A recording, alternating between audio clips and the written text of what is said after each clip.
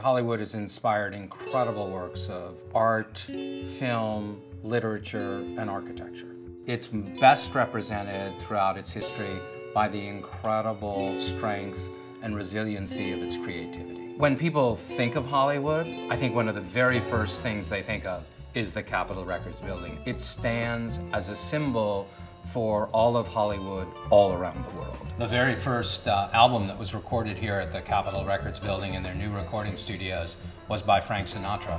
The Capitol Records building is sometimes called the house that Nat built because Nat King Cole was one of the most successful recording artists in Capitol history. The Millennium Hollywood project is at the intersection of Hollywood and Vine, the most famous intersection in the world.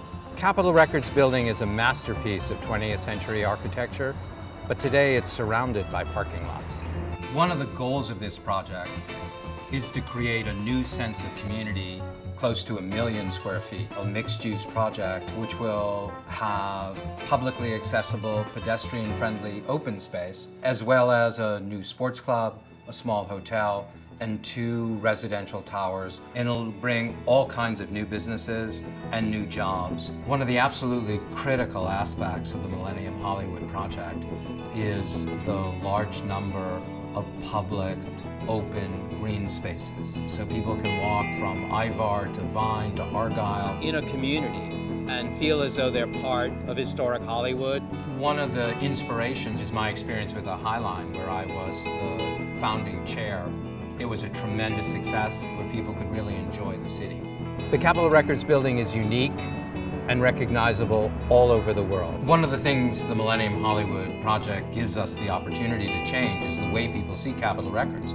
They'll be able to see it from a much wider range of perspectives. We want to celebrate it, enhance it. So you can see all of Los Angeles. Right behind me is the Hollywood sign. It was originally built to say Hollywoodland.